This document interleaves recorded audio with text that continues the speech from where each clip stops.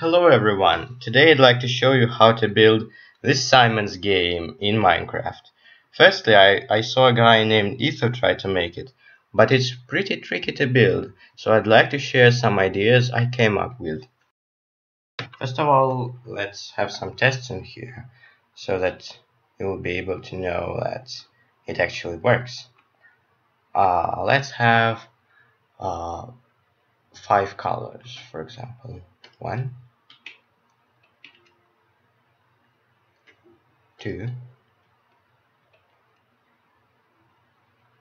3, 4, 5. Good. Now the end of the sequence, so that the game will be able to detect if the sequence has ended. Now let's see what we have.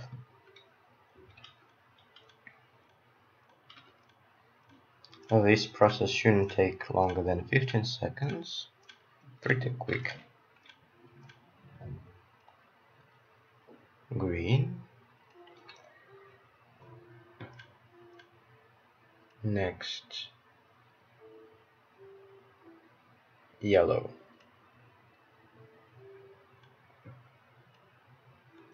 Green. Then green. And what next? Red.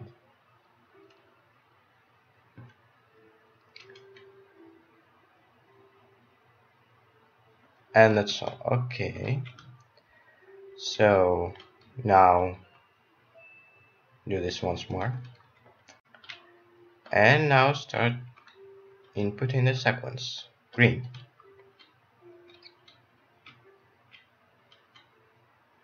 Oh no. What's messed? Oops, had a bit of a problem here. Shouldn't have now. Green. Yes, it's running. Now this lamp will turn on if we have it correct. Green. Good. Now yellow.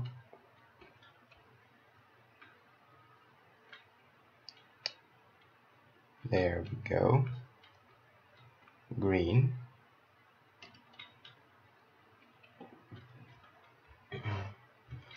Yes. Green. Very good. And next, red.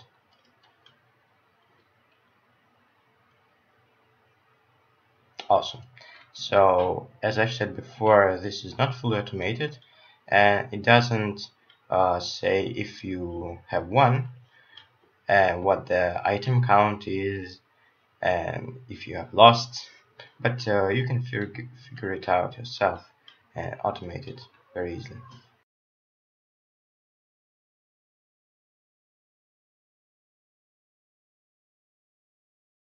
I hope you understood how the memory works.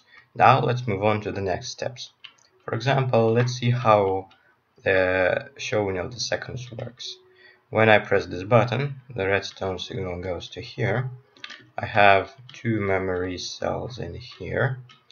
This one is let me see how to explain this.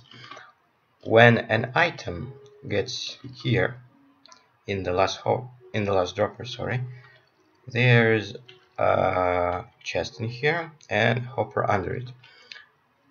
So when an item goes to this chest, then this is activated and the clock generator is stopped.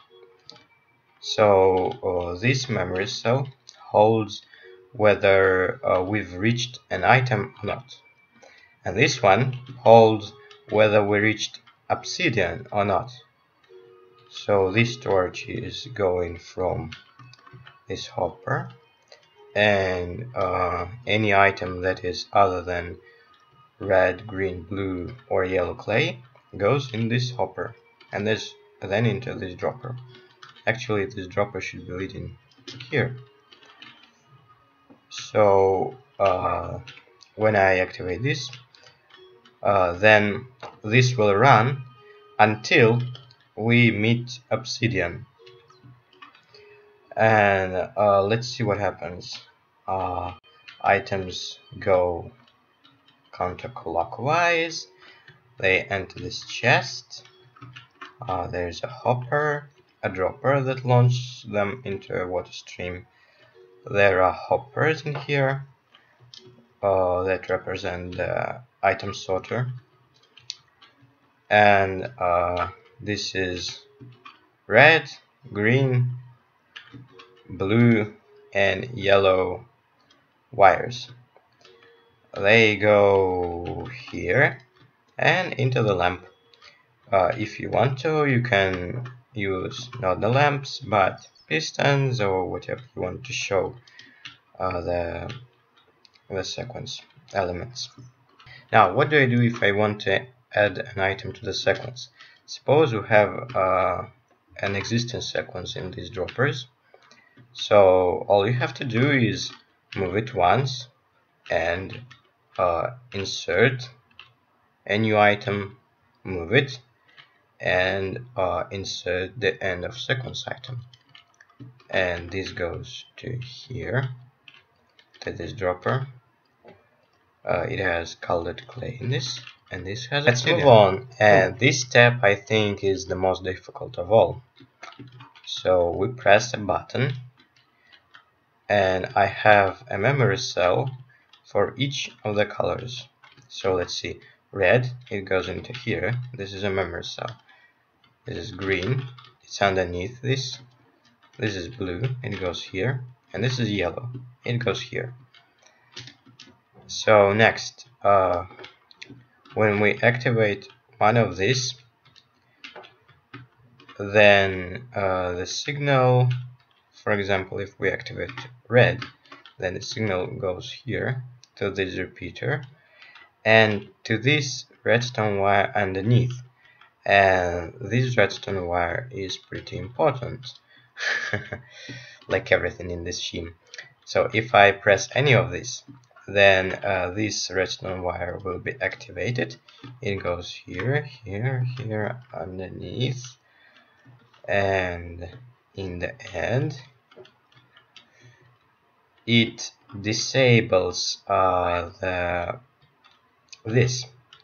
This is actually when any item got shut out, then this wire is activated and it calls the next item.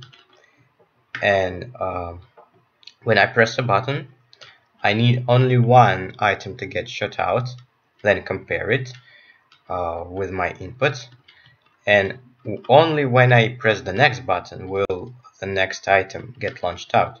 So that's why I need to disable this wire. Then it goes here, here, here, and it enables this memory cell, which will call the generator, which will move the sequence until we get a next item. So guys, I hope you enjoyed this video. Got some ideas I wanted to tell you, and I apologize for my bad English. Bye bye.